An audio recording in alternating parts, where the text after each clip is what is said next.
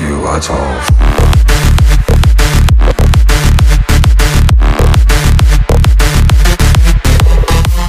Hey guys, I'm Will Sparks and I'm going to go through the making of Senseless. So this track dates back a year and a half or so now. The exact time I started this was when I was on a plane as usual and I watched this movie called Passengers, and I got really inspired by the scoring of that movie and I decided to start making something cinematic. So obviously, if you know the track, I open straight away with some strings. And basically I did most of my cinematics through Nexus. They have some great expansions, great presets. You know, you don't really need to tweak much, just find what works well with what.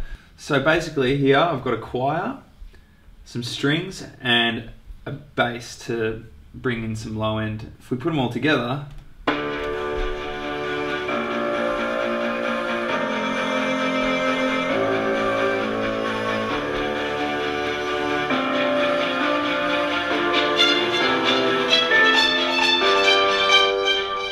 I actually got lucky there at the end. It's got some sort of arpeggiating up and down when I did these chords, and it sounded great in the end. They were actually just my piano chords, and I put them onto my string channel, and yeah, it kind of went up and down like that. So that worked out really well. I had an 808 come in here and kind of set the mood, and then that little vocal starts. I wanted something really dark, really cinematic, kind of movie scorey sounding.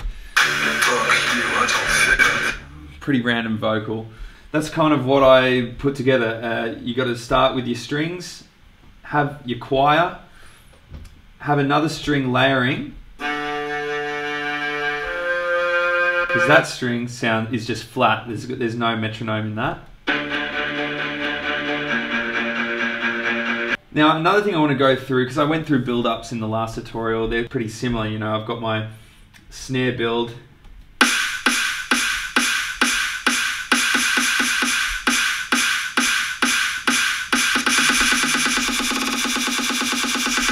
just a lot of cutting and chopping really, mixed with a bunch of risers and what have you. The next thing I'm going to go through would be the bass. Now I pride myself in this bass. It was quite a process. It kind of, like anything, everything happens kind of by mistake. You just keep on mucking around and things kind of come together. So it has a low end and a high end to it.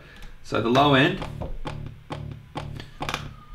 was made through Operator, which is built-in instrument within Ableton. I got it sounding to the point where I had a really nice low feeling to it, and left enough room for some high end to go on top. Bass layer. So yeah, this bass layer together. It's quite a harsh sound, but it really works well with the low and the top. So I made this through Microtonic. This is an amazing plugin for everything, especially high end kind of stuff, and loops, perks, drum loops, you name it, it's got everything.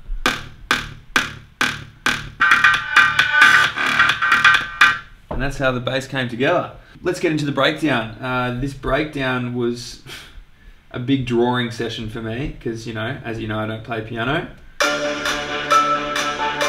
I brought my cinematics back in, but added a little bit of piano. Now this is the first thing I actually started on with this track, was the piano, from the influence of that movie.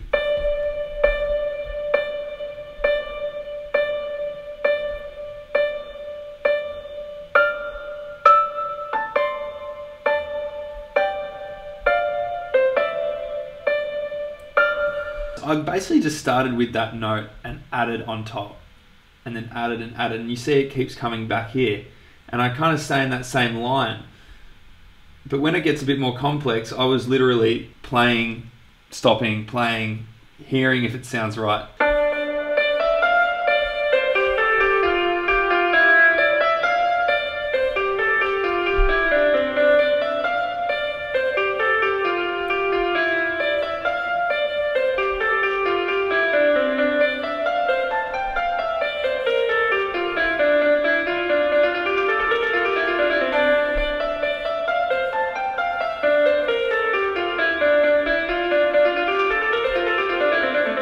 So there's no limit to what you can do within a MIDI track, right? You can draw, listen, if you know your sound and if you can hear the notes going together, then you have no limitations. That was really the breakdown. I added every sound. I just added a little more of an element compared to the intro. The leads. Bit of a plucky lead. Second one I used lethal. Pretty simple processing with the lethal plugin, it's great. The third one was lethal again.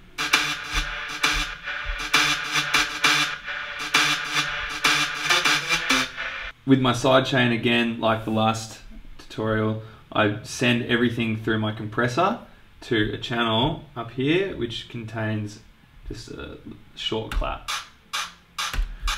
And the great thing for sidechaining through your compressor is I really kind of test it through the threshold and the ratio. Obviously the attack and release too, but it's a good way to find where it really fits well and where it pops the best. The structure of this track, I mean, there's 3 drops and it's quite a journey. To all the producers at home, you know, you don't have to copy everyone else. Really, you just think about what you would want to hear on a dance floor.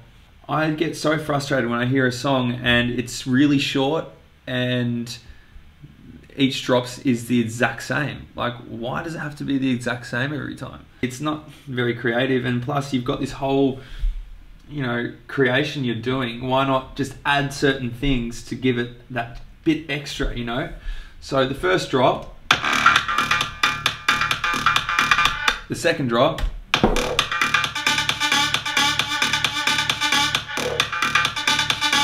and the third drop. So there you have it, a short walkthrough of Senseless. Thanks for watching, and I'll do another one next week.